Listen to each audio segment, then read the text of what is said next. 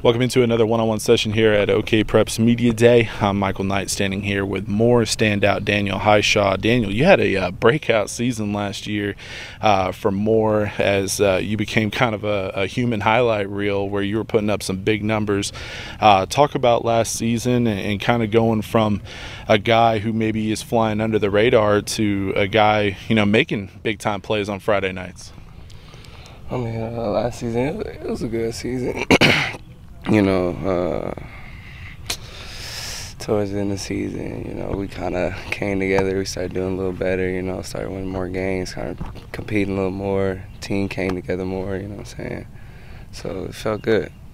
Talk about the year last year for this offense where, you as a player, you were able to make a lot of things happen, whether it was, on offense, on defense. Just talk about, being a part of this team and kind of turning the corner for more football, which, has been struggling a little bit in recent memory, but it seems like you guys are starting to turn things around.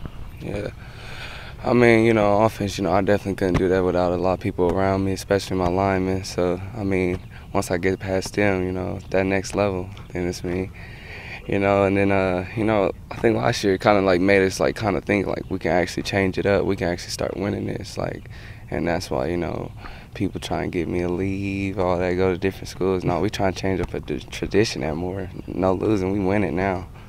Talk about, we mentioned you played a little offense, a little defense last year. What do you like more? What do you like more, playing offense or defense? I like either one. I'll go hit you and I'll go score on you. So did a lot of that last year, so I don't blame you. What are you starting to hear as far? I mean, it's still pretty early. You're finishing up your sophomore year, going into your junior. A lot of things can happen between now and when you graduate. But what are you starting to hear as far as the recruiting process and things like that? Are schools starting to reach out to you now? Yeah, I got a lot of schools coming, looking at my tape, talking to me, kind of watch us at practice. So yeah, I got schools coming to me. What's that like for a young guy? Because, like I said, you're finishing up your sophomore year, and, colleges are starting to come around and starting to say, hey, look, you got a real future here.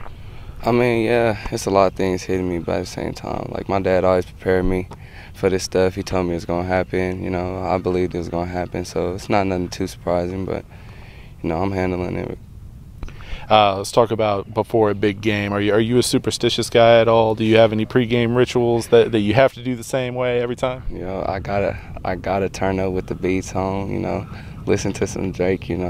Last year some little Uzi. I don't know who it's gonna be this year, but yeah, I gotta bump for a game. It just don't feel right. There you go. Hey, that's kind of been the consensus for Daniel. I'm Michael Knight. This has been another one-on-one session here at OKPreps Media Day.